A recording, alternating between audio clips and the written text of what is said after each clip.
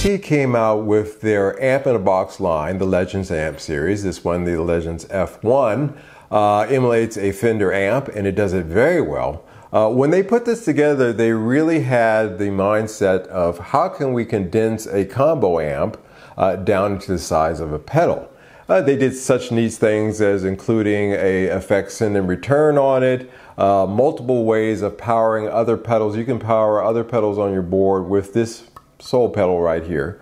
And a lot of really cool options, switching options in terms of a cabinet simulator or on or off. So you have the option of having, if you have an external cabinet simulator, this thing got you covered. If you didn't have one, this thing has you covered as well. So a fantastic pedal in that regard. Now, Legends Amp decided to step up their game in terms of the amp in a pedal format by coming out with their AMT Brinks series. Now, this is the AMT M-Lead. This emulates a JCM 800.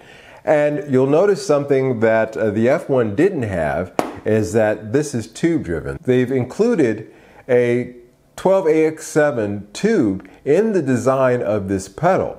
By doing that, they're claiming that you can get true tube distortion out of this pedal. Now, a lot is made of the size of this pedal versus their old series. As you can see, this clocks in at just about 2/3 the size of their AMT F1 series pedals, if that gives you any kind of scale idea. So they've really taken a lot of power and they've squeezed it down into a very tiny footprint that's quite impressive.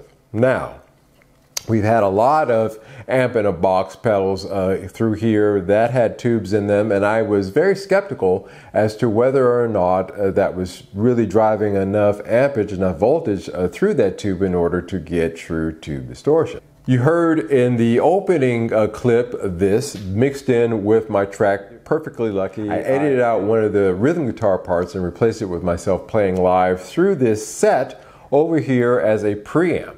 So set as a preamp, you're running this 100% as a tube and an amp in a box tube driven pedal. When you switch it over here to drive, you then switch it into a hybrid tube and solid state circuitry pedal. So in that case, it has a bit of flexibilities. You can run this through your ampless rig as a preamp, or run it through your effects loop in the back of your amp as a preamp, or you can set it to drive and you can run it in the front of your amp. So a lot of options in that regard. We have tried, and you've heard how it sounds in the preamp in that opening clip that I played for you, me playing live along with my song Perfectly Lucky, mixing the AMT M-Lead here into the track. Just like the rhythm part that was there before, and it sounded actually better, I think. I can't go back and re-record it, but if I had this at the time, this is certainly something that would have made the cut to that track. It sounds that good. And I do believe that the Marshall tones that you're getting out of this are the closest that I've heard outside of course, a Marshall 1x12 combo. So there has that aspect of truth going to it. Yes, you are getting true tube distortion out of this pedal. It is quite fascinating and quite an awesome thing. Now, like other amp in a box pedals, it gives you all the things that you would really need to have. You've got your EQ section with your highs, your mid, and your low. There is a gain function on here, so you can bring up the gain if you want to really get into metal territory. I keep the gain setting on this at the 11 o'clock position, and that works just great to get that classic Marshall JCM 800 tone. I highly do recommend that you run this on its own 12-volt charger. I have one here that I just ordered from Tomon. Yeah. So you're going to need a 12-volt adapter like this to run this pedal.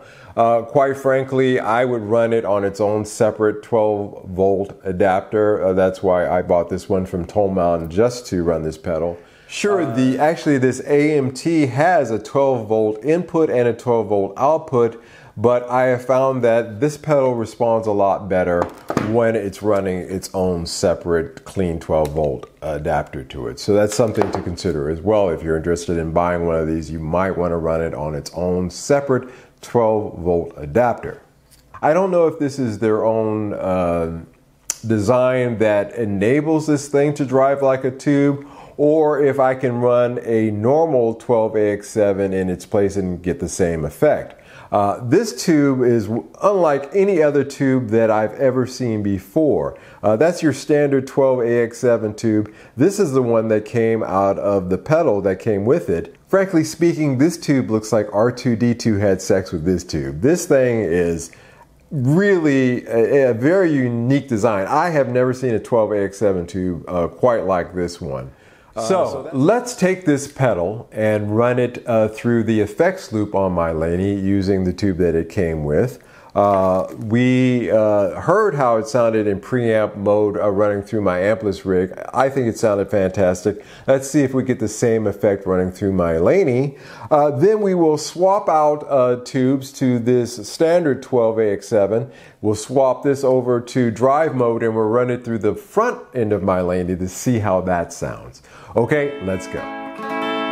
All right, so this is my Laney amp tone with no gain on it, just a clean tone.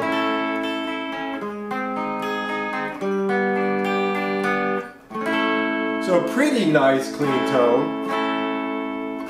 So let's kick in the M-Lead and see how that sounds. So this is all the EQs set in the middle position, level set in middle position with a little bit of the gain.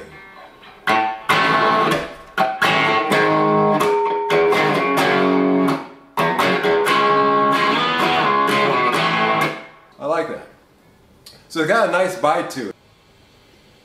Yeah, let's take the gain all the way up to 12 o'clock.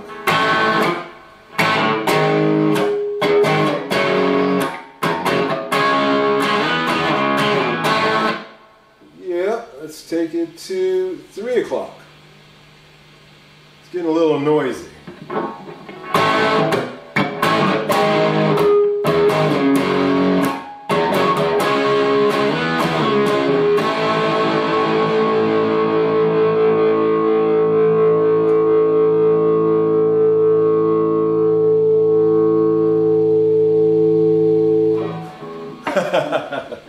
Wow, that is awesome.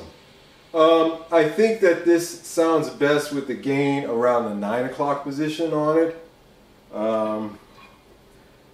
The volume still kept at noon, and making the adjustments on the volume on your guitar volume.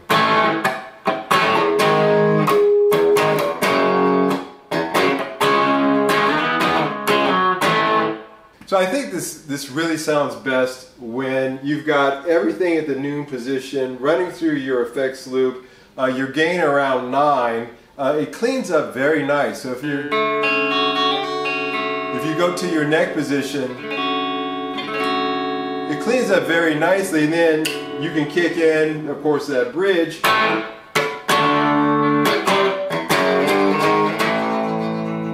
And, you know, you can cover a lot of ground with this pedal. I'm really impressed.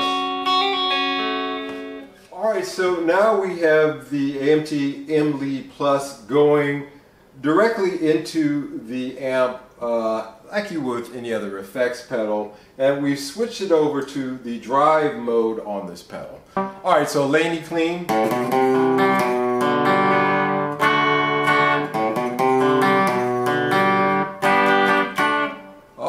I think that this is good. Let's go and try to listen to the AMT now kicked in.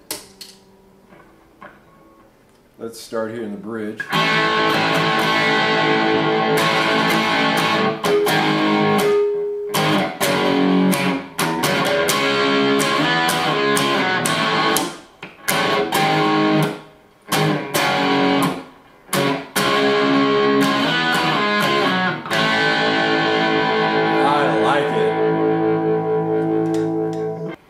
Yeah, I like it. You know, as just a drive pedal, it works really well. So it has a lot of uses, either as a front of your amp drive pedal or going through your effects loop as a preamp. Wow, what a great... I mean, the sustain is just forever on this thing. What a great pedal.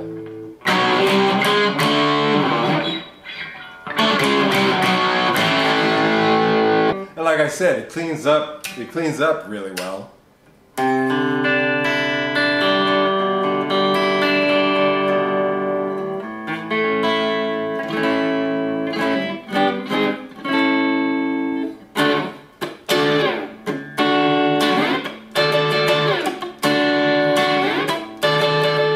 It's got a little bit of grit to it even when it's cleaned up.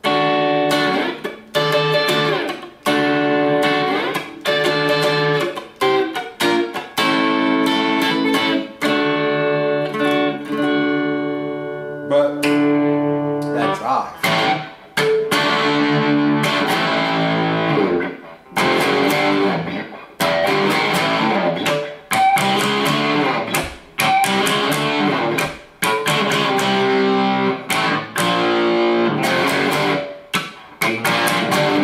I really like it. I find this to be really a fantastic sounding pedal. One of the best amp in a box pedals I've ever heard. So yeah, it works a lot of different ways. Okay, that's it for today, folks. I hope you enjoyed this brief look at this AMT M-Lead Brinks pedal.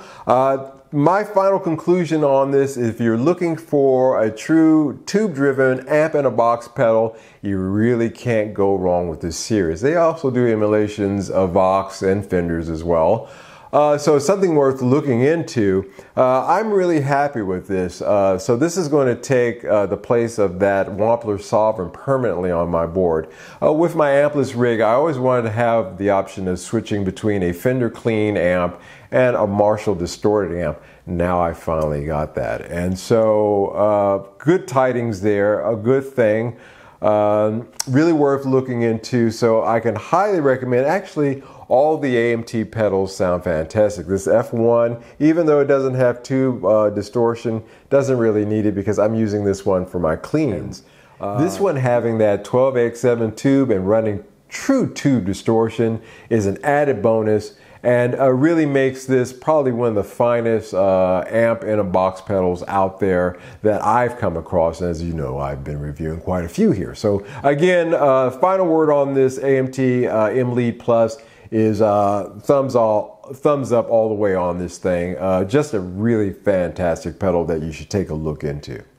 Well, that's it for today, folks. I want to thank everybody for helping this channel hit 2K subscribers. I couldn't have done it without you. If you like the contents on this show and you haven't subscribed yet, why don't you do so and join this growing community. If you like today's content and you haven't hit that like button, please do that for us. Until the next one, you guys take care. Bye-bye.